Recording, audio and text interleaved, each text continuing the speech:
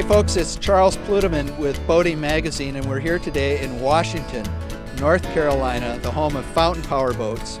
And we have a very special mission today. We're going to get to run Fountain Hull number 1, the very first executioner built in 1980. It's been all refurbished. And here to run the boat with us is the man himself, the king of offshore, multi-world champion, Reggie Fountain.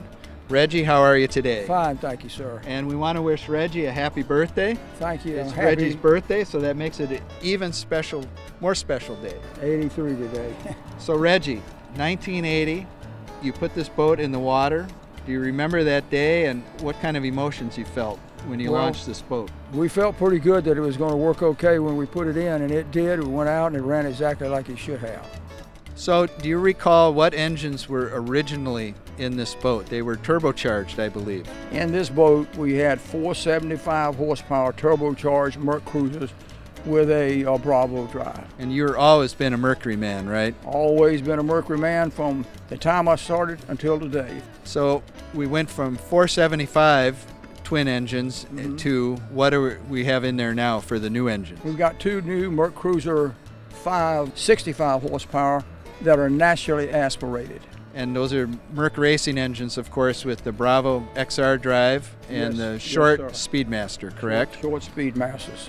And it runs about 92 miles an hour. And how fast was the boat when you first tested it at Lake X when it was new?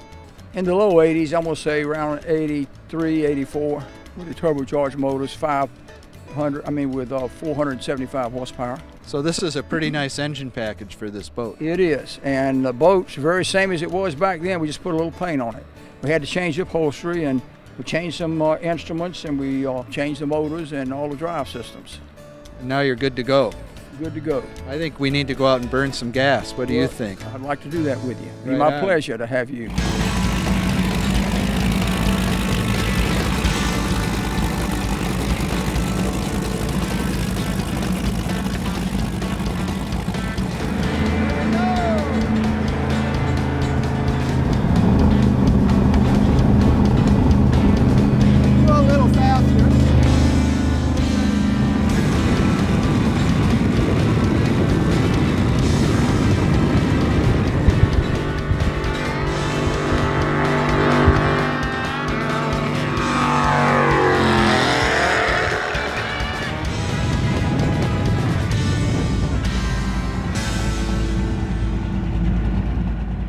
Well, Reggie, that was quite a ride. That's a lot of fun. Did you enjoy that little blast? Always enjoy it, and the boat ran just as good as it did when it was brand new in 1980, 43 years ago. Of course, we had a lot more speed, and instead of 83, 84, we're running 91, 92 miles an hour now.